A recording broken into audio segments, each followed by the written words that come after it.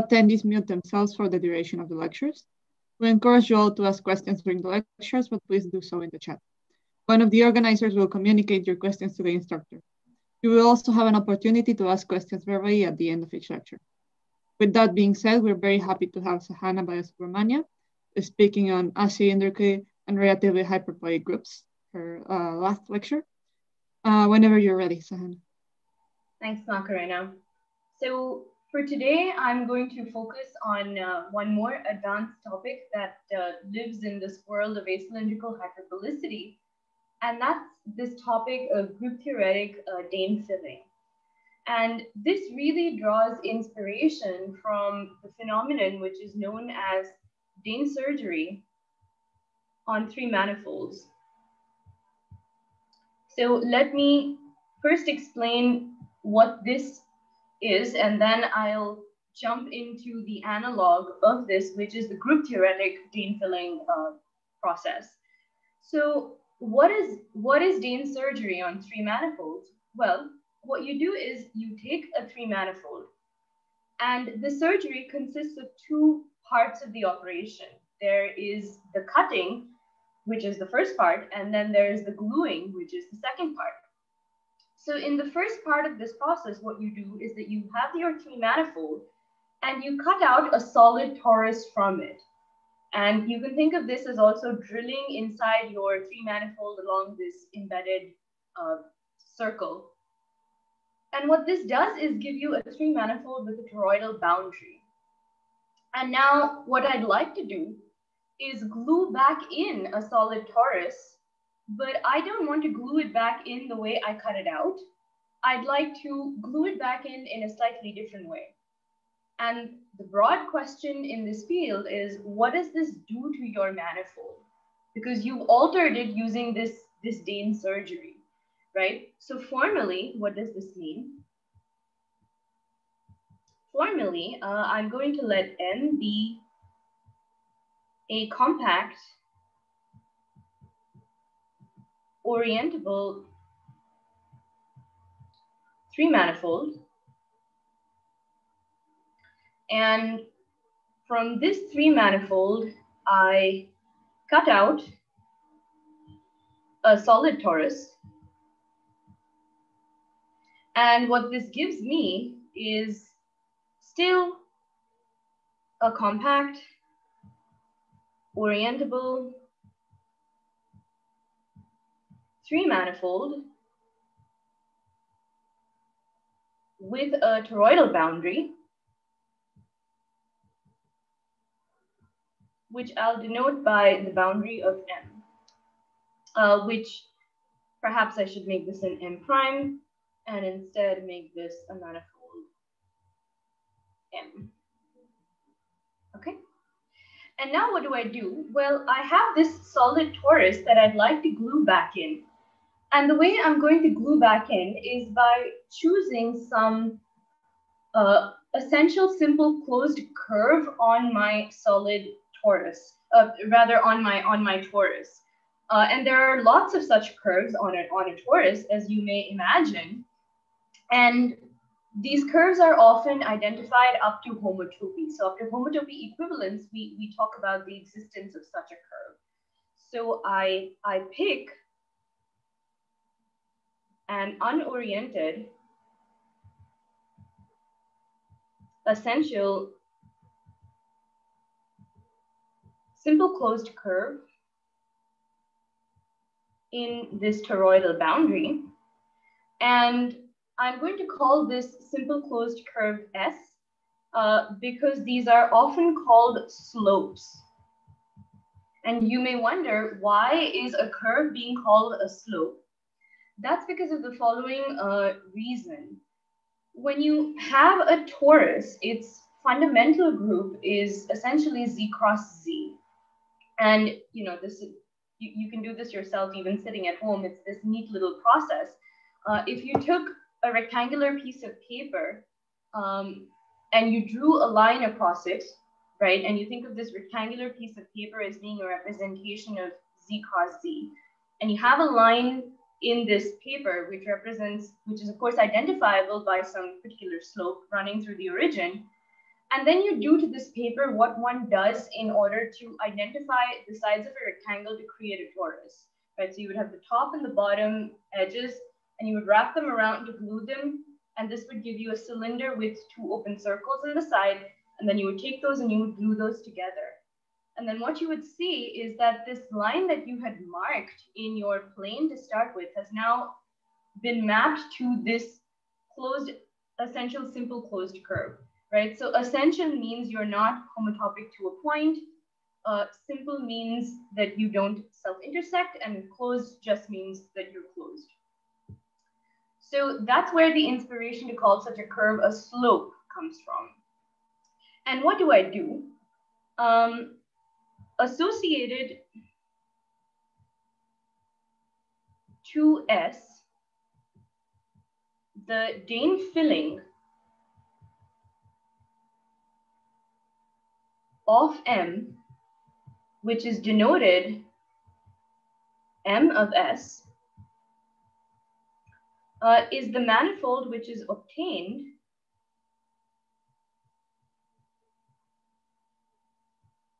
by attaching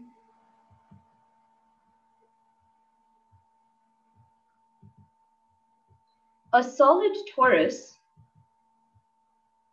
which is the disk cross a circle, to your boundary, but in a very specific way. I'm going to glue in this solid torus so that the meridian curve of the boundary of the disk gets mapped to the curve S, which is in the boundary of your manifold, right? And if you're wondering about what this meridian curve is, well, if you imagine that this is your solid torus, then the meridian curve is the one which represents the boundary of the disk, is the curve that looks like this, right? Because that's the boundary of your disk, and having taken it across with a circle is what gives you your solid torus. So this is what is formally known as Dane surgery. And there is a very famous theorem by Thurston, which tells you under certain conditions what this process of Dane surgery results in. So the theorem of Thurston says, let M be a compact, orientable three-manifold with toroidal boundary, and the statement claims that if M, modulo its boundary, admits a finite volume hyperbolic structure, so provided you have this hyperbolic structure modulo the boundary to start with, the Dane filling that you get of this manifold with respect to this choice of curve S, this is a hyperbolic manifold for all but finitely many choices of S.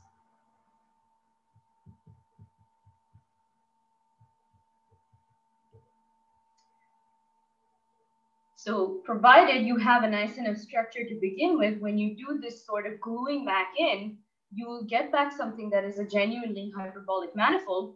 And this is true almost assuredly, except for finitely many slopes. This is definitely going to happen.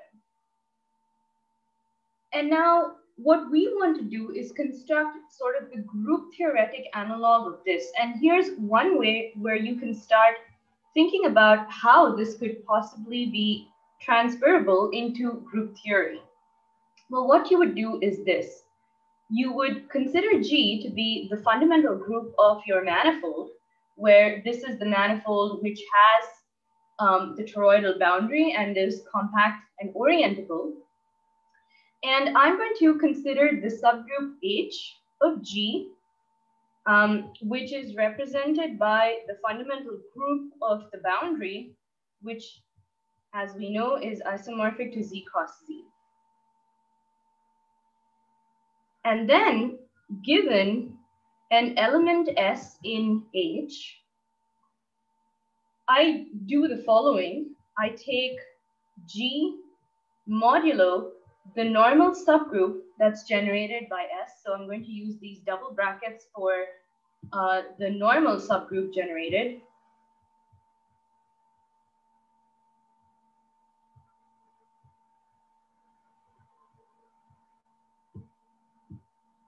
And what the Seifert-Van Kampen theorem tells us is the following.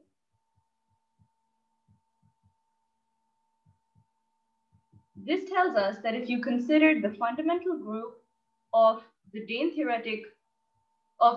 filling of your manifold with respect to S, this is actually going to be equal to G modulo this normal subgroup, right?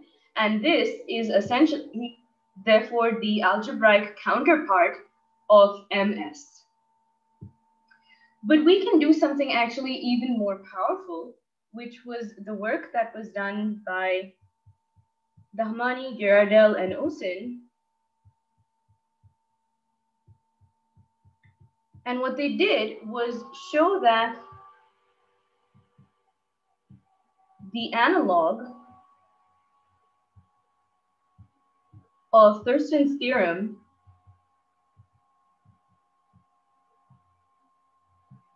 holds for the pair HG, where H is not just a subgroup, but is in fact a hyperbolically embedded subgroup of G. And what I'm going to do is draw a nice little table that will show you how the machinery passes from the world of three manifolds to the world of groups. And then I'll go on to actually state the theorem. So here's the world of three manifolds. And on the other side, I'm going to talk about how this transfers to groups. So what do we start with in the case of three manifolds? We start with a compact, orientable three manifold M. And on the other side, I just start with a group G. And here I have this boundary delta M. And on this side, I have a subgroup H of G. And remember, Thurston's theorem has this condition that M modulo the boundary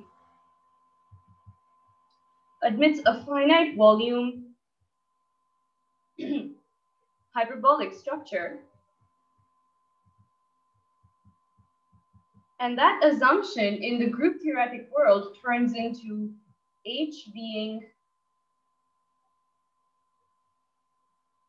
hyperbolically embedded into G, because remember, this condition of being hyperbolically embedded comes with a choice of a relative generating set with respect to which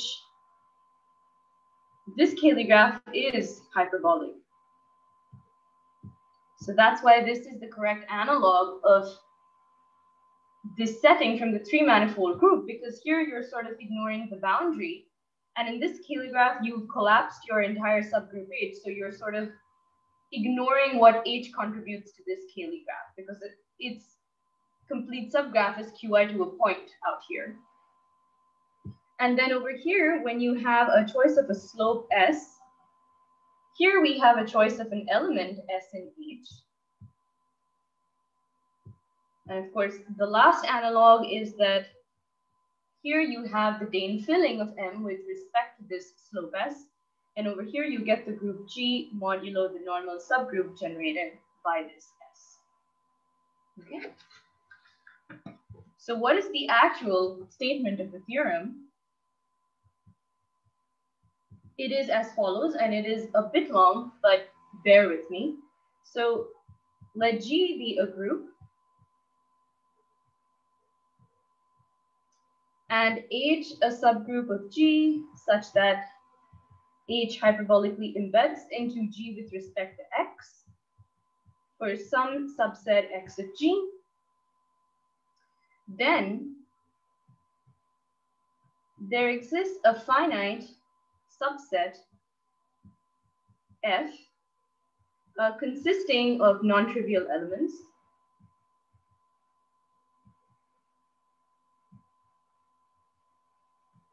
of H such that for every normal subgroup that you could take in H, so now this statement is a bit more general than just considering the normal closure of single elements. It can be stated in terms of any normal subgroup. So such that for all normal subgroups of H, which do not contain an element of F, the following hold.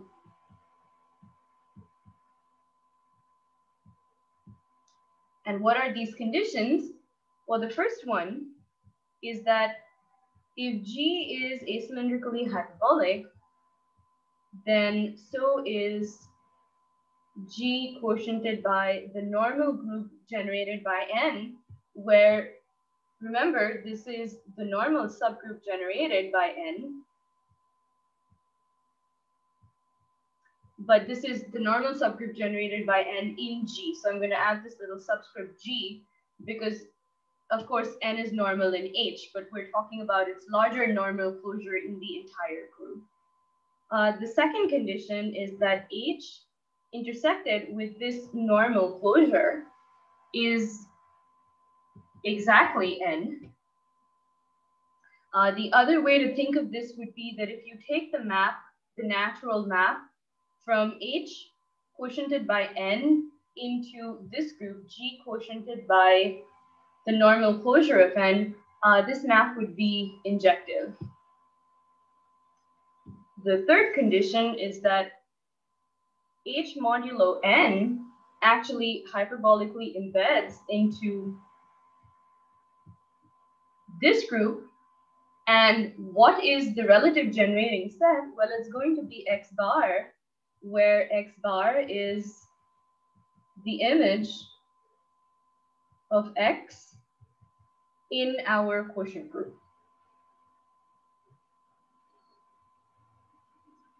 And lastly, which is a criterion on the structure of this normal subgroup generated by N, we can say something very, very strong about it.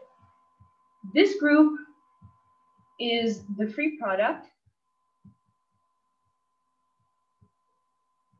of conjugates of N in G, and moreover, every element of this group is either conjugate to an element of N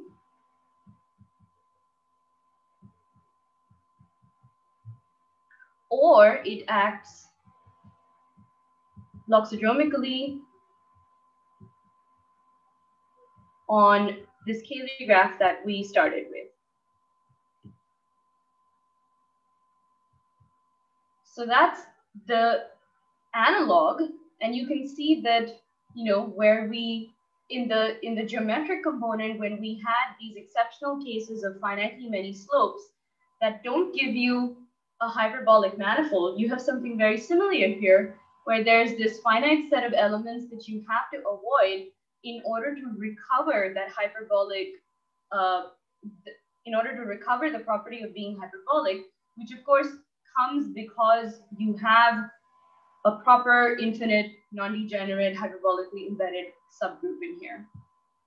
Okay, and this theorem also has a really nice corollary to the world of relatively hyperbolic groups, because as we've seen, the concept of the peripheral subgroups from the relatively hyperbolic world is generalized by the concept of the hyperbolically embedded subgroups from the acylindrical world.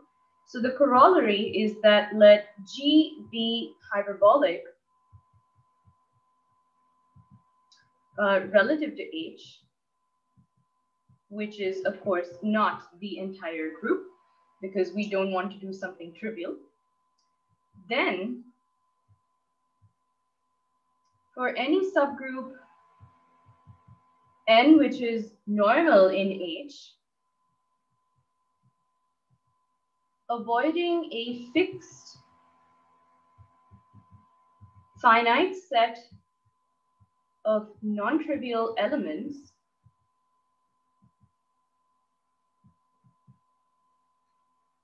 we have that H intersected with the normal closure in G is just n. So once again, you recover this property that the natural map from H mod n into G mod the normal closure of n is an injective map.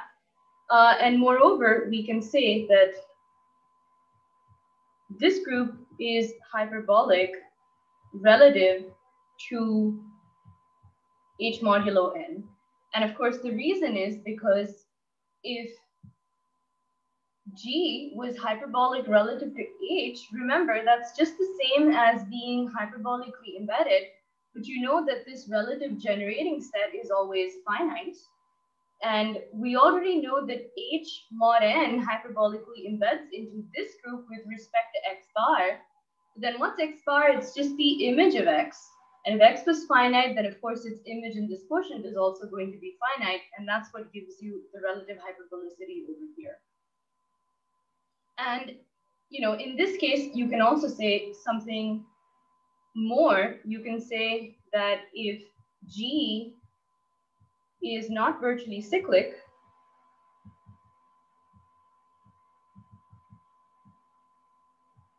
then neither is its quotient by the normal subgroup that we've quotiented out by. And now this machinery, right? I've given you a lot of statements. I've given you sort of the group theoretic analog of something that was completely geometric. And you know, the interest in doing this was not just academic. There are some very, very powerful applications of this theory. So I'm going to talk about those next.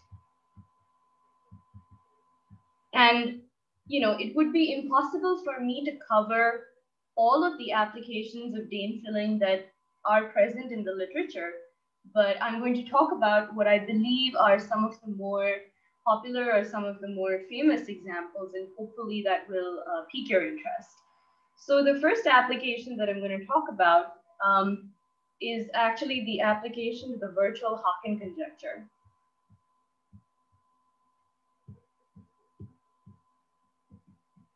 Which of course was finally proved by Ian Agel.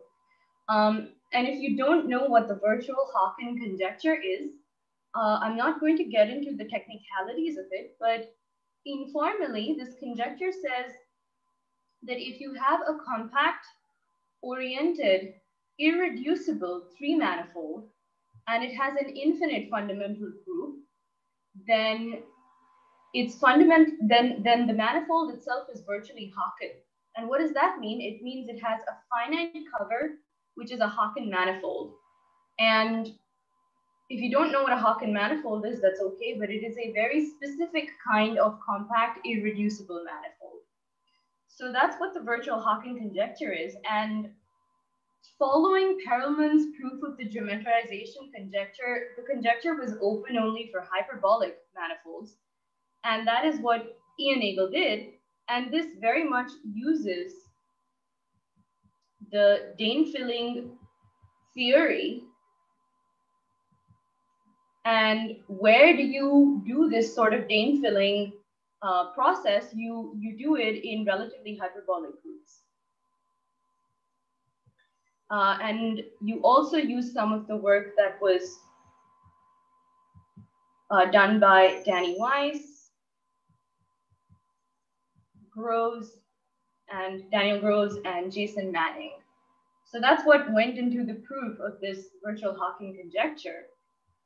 The second big application that I am aware of is in solving the isomorphism problem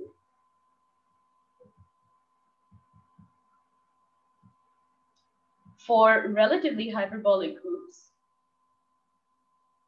but not all relatively hyperbolic groups, those with residually finite peripheral subgroups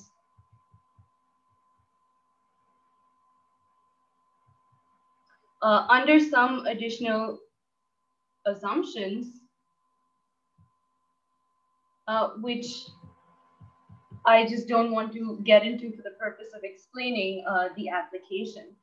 So what goes into solving this isomorphism problem? Well, actually, you use the corollary above. And where do you apply the corollary? You end up applying it to the finite index normal subgroups of the peripheral subgroups.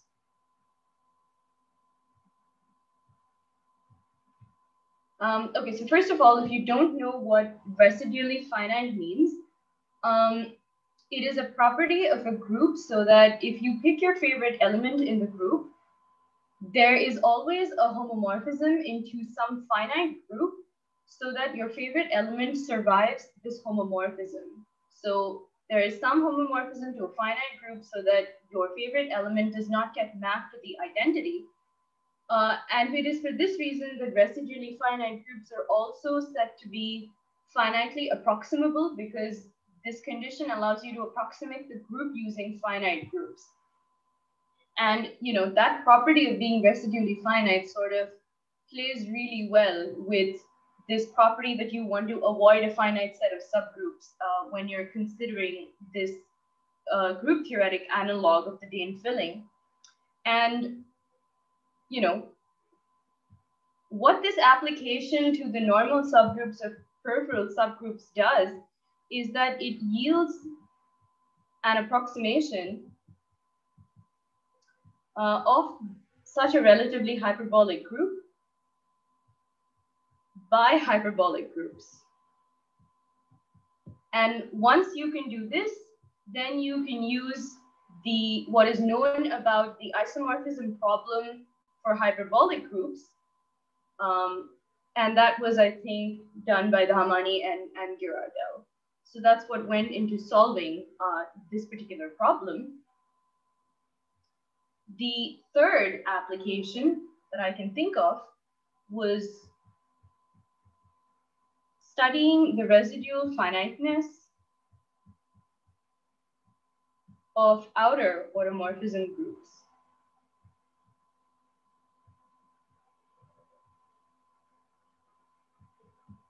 So what's a quick overview of what is known in this world? Well, Ashok Minassian and Dennis Dosen did the following. They were able to show that out G is residually finite if G is residually finite with infinitely many n's,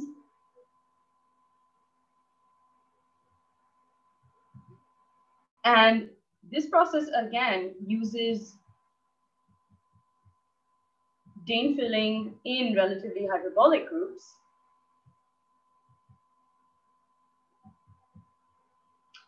And then after this work was done, Yago Antolin, Ashok Minassian, and Alessandro Sisto did the following. They showed that mapping class groups of certain Hawken three-manifolds are residually finite.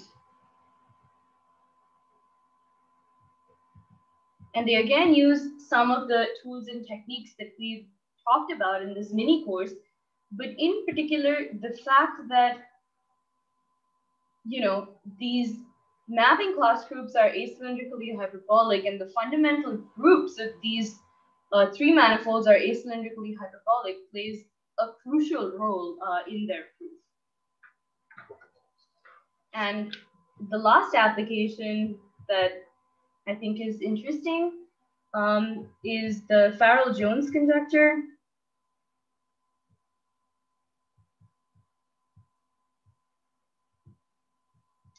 For relatively hyperbolic groups.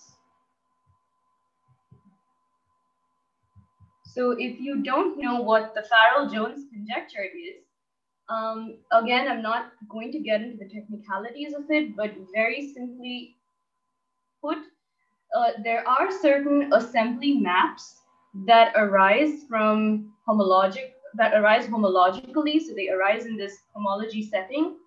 And the conjecture states that those assembly maps are actually an isomorphism. So they have this rigid structure on them. And what Arthur Bartels was able to show was that the class of groups that satisfy this conjecture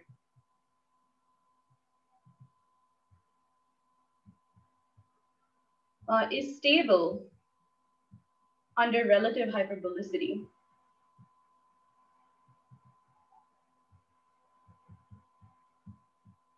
So what does that mean? It means if you've got a group and it's hyperbolic relative a peripheral subgroup, if you know that the peripheral subgroup satisfies the Farrell-Jones conjecture, then the parent group does as well. But Arthur Bartels' proof did not use any of the machinery that we've discussed. However, there is a particular case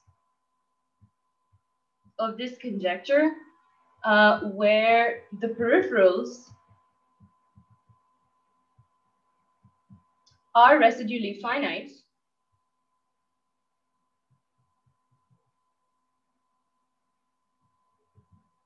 which was done by Iago Antolin, Remy Coulon, and Gandini.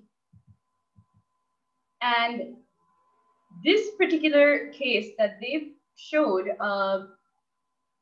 has the same property of being stable under relative hyperbolicity.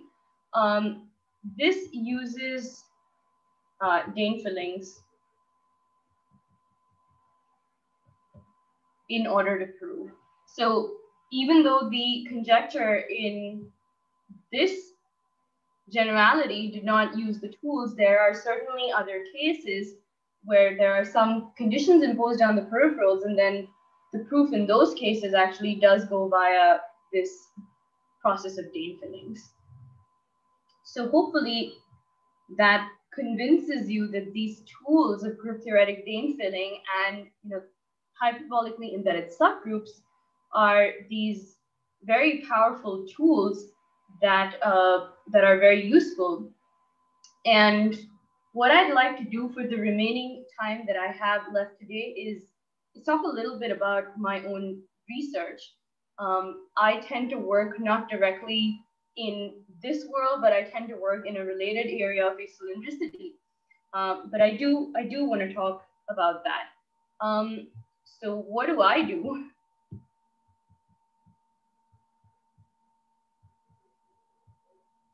Well, I am a geometric group theorist, and what I like to do is study actions on hyperbolic spaces. And there's a very canonical way to do this. If you have a group G, you can always turn it into a metric space by taking its Cayley graph with respect to some generating set S. And the group always has a very nice action on this space, which is of course co-bounded. And what I'm interested in knowing is under what conditions imposed on this generating set S do I actually get something that's hyperbolic? And why do I want to do this?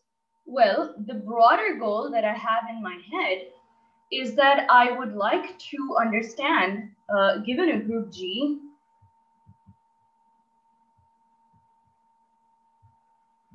understand all possible group actions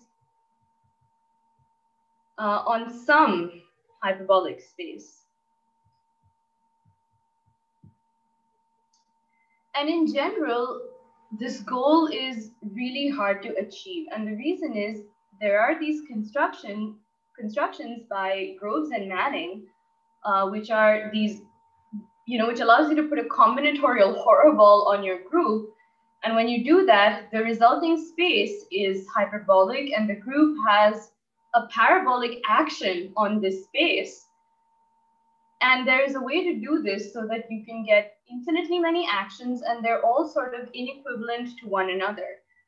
In the sense that if I want to see the dynamics of one action in one of these other actions, I won't be able to. So those actions are all inequivalent, and there are infinitely many of them. However, what we do know is that parabolic actions are never co-bounded.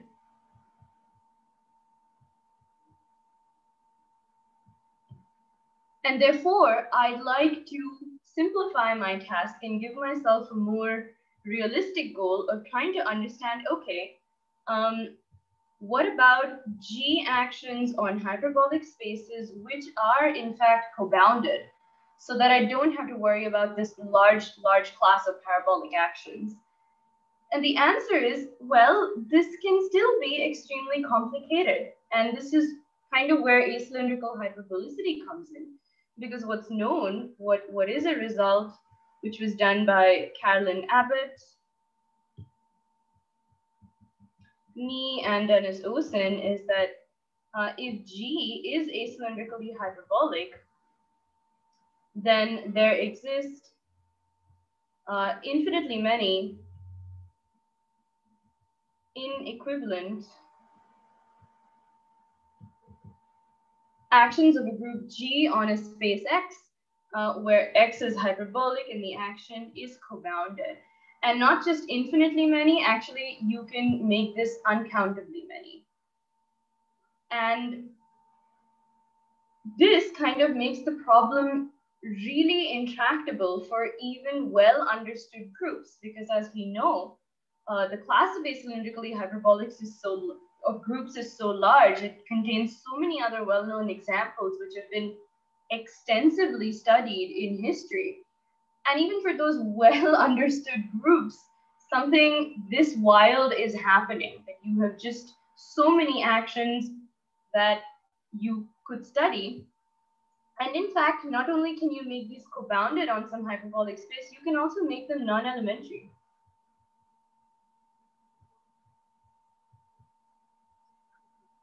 And in particular, if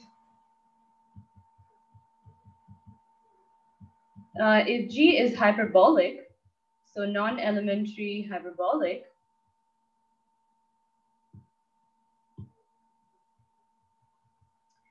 we can produce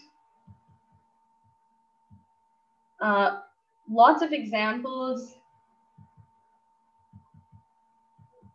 that are, rather, let me say if G is the free group,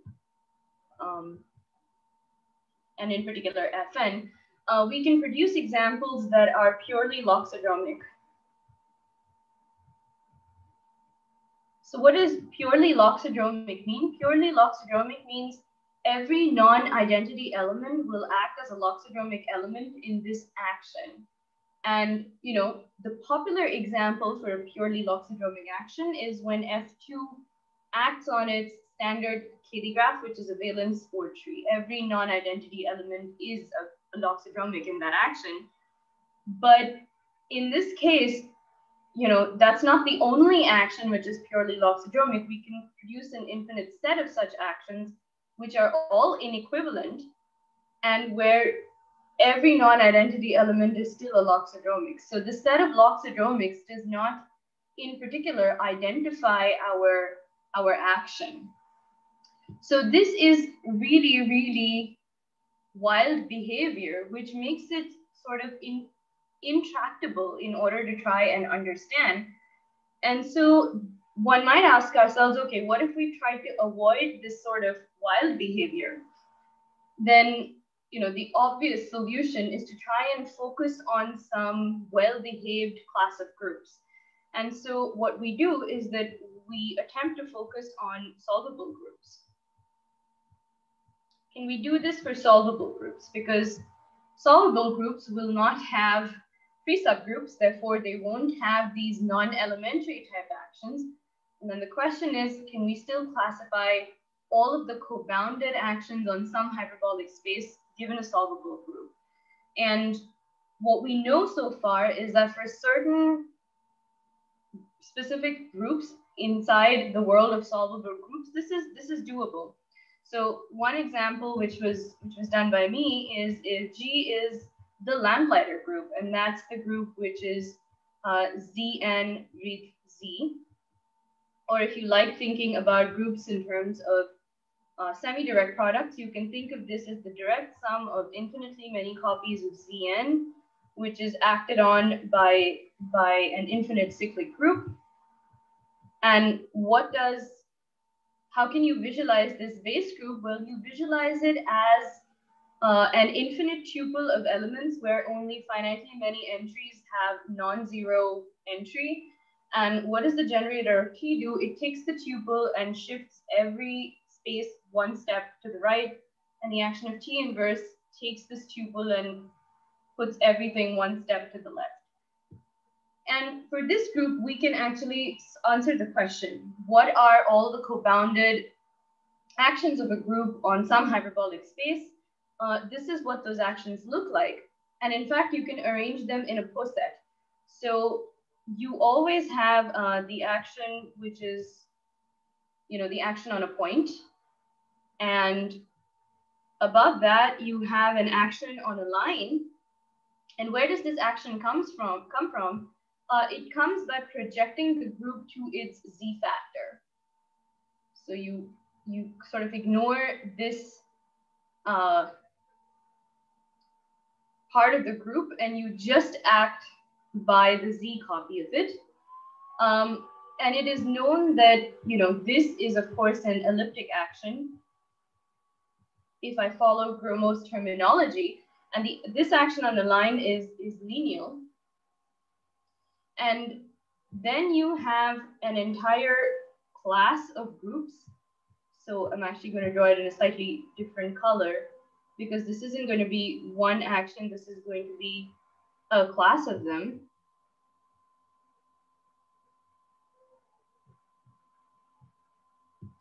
And all of these actions that are sitting up here are quasi-parabolic. So I did not talk about what quasi-parabolic actions were because these, of course, don't show up in the world of acylindricity. But quasi-parabolic basically means that your group acts with unbounded orbits.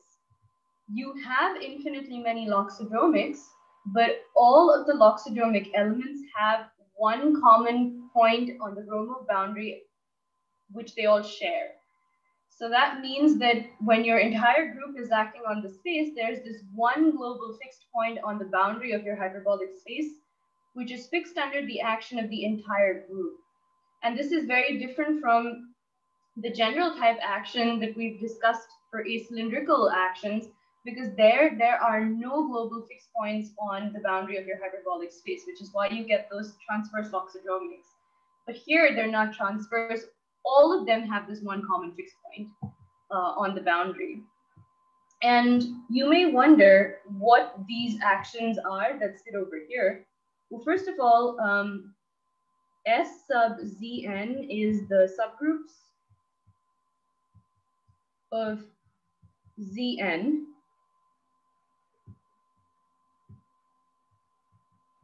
which are, of course, ordered by inclusion. And this, as we know, is also a poset. And basically associated to every proper subgroup of Zn, I have an action, which is actually equivalent to the action on a tree, which is sitting inside this poset. And I don't just have one copy of this poset, I have two copies of the poset. So these are associated to actions on trees, which are actually Basser trees. And you may wonder, where do these actions come from? Well, they come from the following setting. Remember what I said about that base group of this group is that it looks like the set of all infinite tuples where only finitely many elements have a non-zero entry. Well, what I can do is establish tuples that have a very specific form. What I'm going to do is that I'm going to take my infinite tuple. So I'm going to think of it as, and let's say this is the position that's marked by 0, and therefore, of course, this is the position marked by 1, 2, and so on, and similarly to the other end. And what I'm going to do is that I'm only going to allow elements where at the 0 position all the way to positive infinity, I allow any coefficient from my group here, my full group Zn here. But then for a particular choice of subgroup H of Zn, I only allow coefficients from H to exist on the indices that are marked by negative integers. And of course, you can take this picture and you can flip it completely about the origin, and that would give you another structure associated to H where all of the coefficients on the negative indices now can be anything you want them, but everything on the positive indices has to have a coefficient or an entry that's restricted to this subgroup. And these two structures are sort of incompatible with each other, right? Why is that? It's because if you act by the right shift on such a tuple, this is fine because, you know, the entry, the element of H can be mapped into the larger group, but you can't go backwards because if there's an entry here that doesn't belong to your subgroup H, the left shift is not going to respect the entry into this subgroup.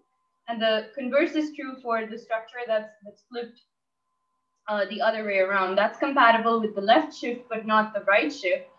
And so this results in a structure that gives you an ascending H&N extension. And that H&N extension, of course, results in an action on a Basset tree. So that's what we know about lamplighter groups. And there was another class of examples that were done, which were the solvable Bumsog-Solitar groups. And this was done by Harlan Abbott and Alex Rasmussen. And what they show is the following. So let's assume that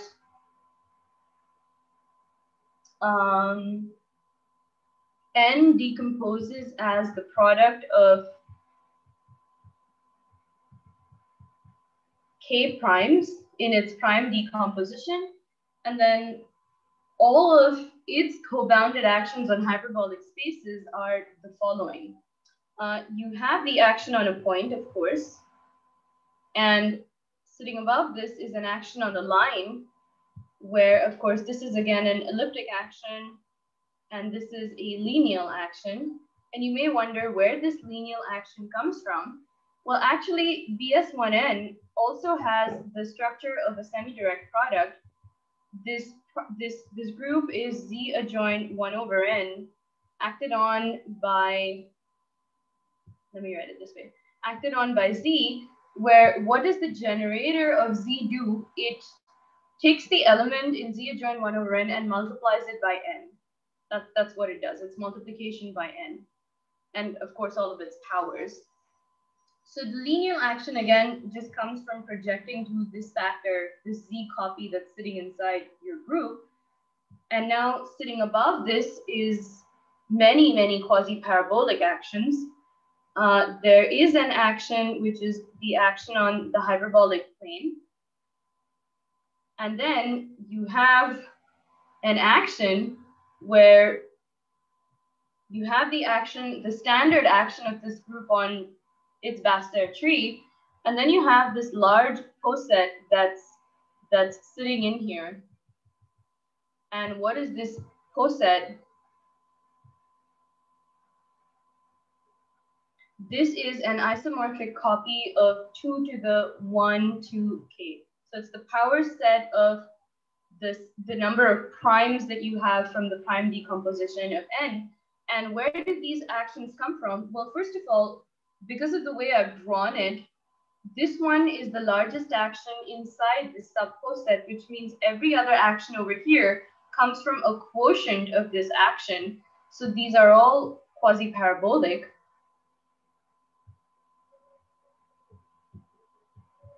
and also actions on trees.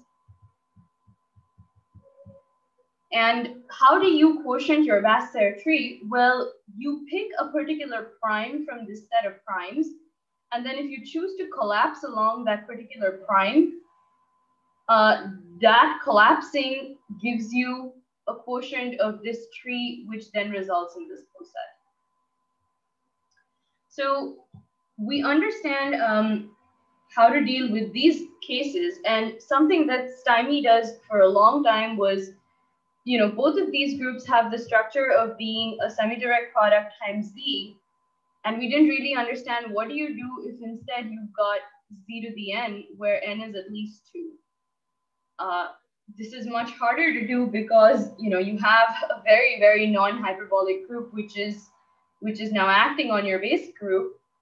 And you may wonder, you can't do the usual thing of just projecting to this group. That's not going to work, not all the time. But this is where our current work comes in. What we're trying to do is trying to develop machinery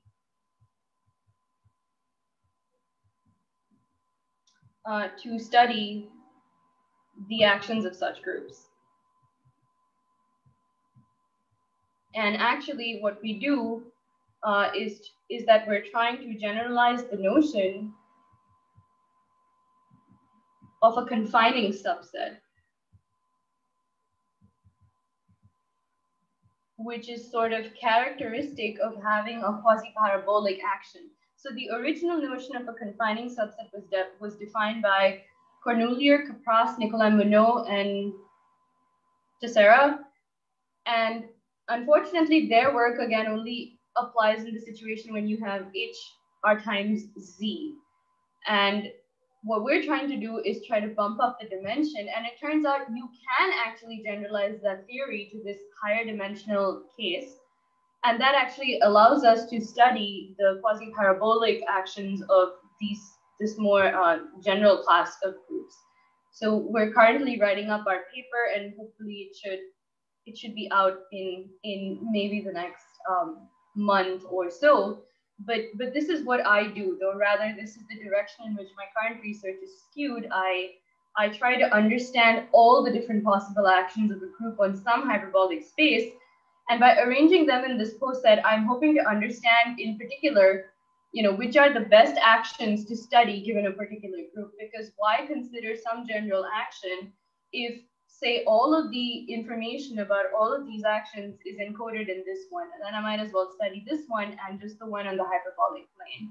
Or for example, here, I can choose, the proper subgroup of Zn, which is perhaps one of the largest in these subcosets, and then just choose to study those.